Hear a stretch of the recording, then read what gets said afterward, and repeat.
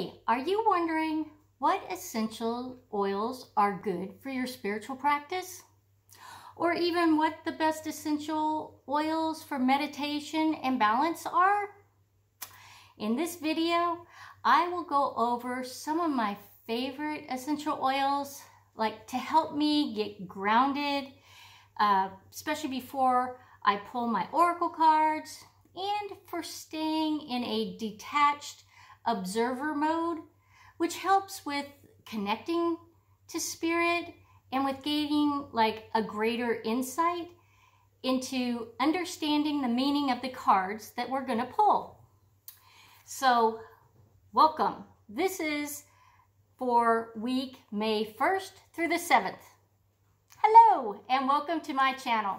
My name is Denise Ari and I am a certified oracle card reader and an elite wellness leader and essential oil educator with doTERRA. Go ahead and hit the bell and click the subscribe button to be notified every time I upload a new video.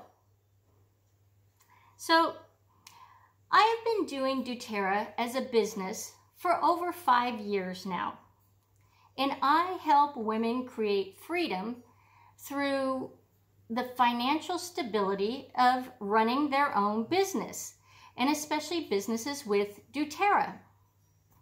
Now, did you know that essential oils can naturally enhance your mental state and put you into an uplifted mood so that you feel just awesome? So I'm super excited to show you some of the simple oil uses that I use. And if you stick with me to the end of the video, I have a free gift for you. It's my free PDF where I share a list of the most powerful and enlightening questions for asking Spirit and the oracle cards to help guide you in finding your true promise and your purpose and your inner power. So let's get to it. Okay, so when I pull cards, I love to diffuse my essential oils. And I have one I'm diffusing right now with a blend of grapefruit, lemon, Roman chamomile, Siberian fir, and Hawaiian sandalwood. And I use 2 drops of each. And this is the perfect grounding blend that also gives me like an uplifting feeling because of the citrus oils. With diffusing this, my mind, it gets it into the right mood, and I'm ready to see what Spirit has in store for me today. So I have already shuffled the cards and I've pulled 3, and my first one here is Buffalo Spirit. Now, Buffalo Spirit comes to remind you of the amazing power of manifesting through gratitude and the extraordinary potential available to you when you adopt like a mindset of abundance, okay? So if you think about this, the ancient people of the Americas, like the Indians, they saw the buffalo as a symbol of abundance because the herds roamed far and wide and they provided so many gifts, right? They had the meat, the hide, the bones, and the tribes hunted the buffalo. They used every bit of them, wasting nothing, appreciative of the abundance. So too do you have many gifts, and they're available to you. And Buffalo Spirit appears to let you know that you are in a powerful time to manifest your desires, not by force or pushing, but rather by following a natural path that rises up before you, just by trusting that there is always plenty to go around, whether that plenty be love or money, inspiration, support. It's all there for you to claim. When you are grateful, you immediately align yourself with the truth that the world is rich and teeming with resources. There is always more than enough, and you are always more than enough. So at this time, you can expect all your intentions and needs to come into the form that is right for you. Your heartfelt gratitude is making you a magnet for miracles, okay? Have that heartfelt gratitude. And Buffalo Spirit's message is that, remember, you co-create your reality in partnership with Spirit. So offer up your thanks and your prayers, even before you see the conditions you desire, even before you see the miracles. Then you will quickly see results in tangible ways.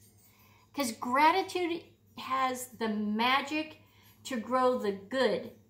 So offer thanks and praise as you acknowledge all that you have and all that is possible. All right. Card number 2 is Groundhog Spirit, which is time to let go. So with this one, endings always come, and then there's new beginnings, and death is a part of life. And Groundhog Spirit is here to let you know that it is time to accept the natural ending of something that's no longer serving you. So we love to hold on to what is familiar, right? But the new needs space to arrive so that growth can occur. So when Groundhog Spirit shows up, it's a sign that there's something in your present situation that needs you to let go of it so that something new can be born, something that will far better serve you right now, okay? So when Groundhog sees his shadow, he generally retreats into his den, right? And so too, you might want to retreat for a little more time to say goodbye and transition into the new. But change is coming, and it's good. So let go of your resistance. Spring brings many blessings, and what must die will always be reborn in a new form that will be right for you. Life requires change and detachment. So say farewell to whatever once served you and get ready for something amazing to take its place. Spirit is already sending it your way. So be prepared. And card number 3, we've got card number 3, Seahorse Spirit, which says watch and wait. So Seahorse is hovering gracefully, observing from the perspective of one who isn't engulfed by the drama. They're remaining at a distance from all the turbulence. And Seahorse Spirit appears at this time, like just to remind you of the need to be neutral and gain your perspective. So your message from Seahorse Spirit is, not my circus, not my monkeys, right? Spirit wants you to know that even if you are tempted to jump into the fray and try to fix things, the best way to serve yourself and others right now is to remain calm and simply watch and see.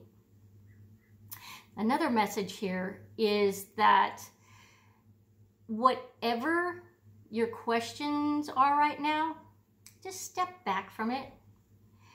Be willing to explore things from a different angle rather than always a single one, and just observe what is possible.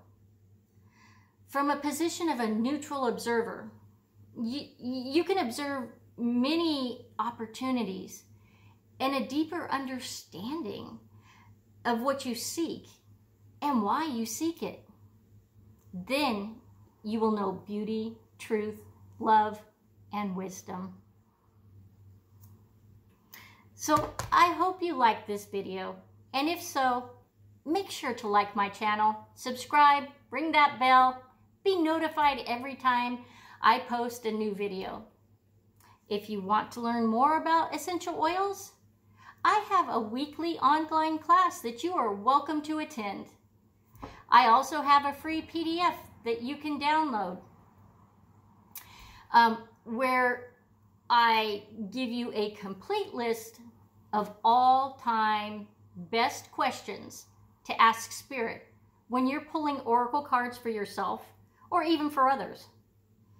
And you can find that along with my Essential Oils 101 guide in the description below. So have a great day. Goodbye.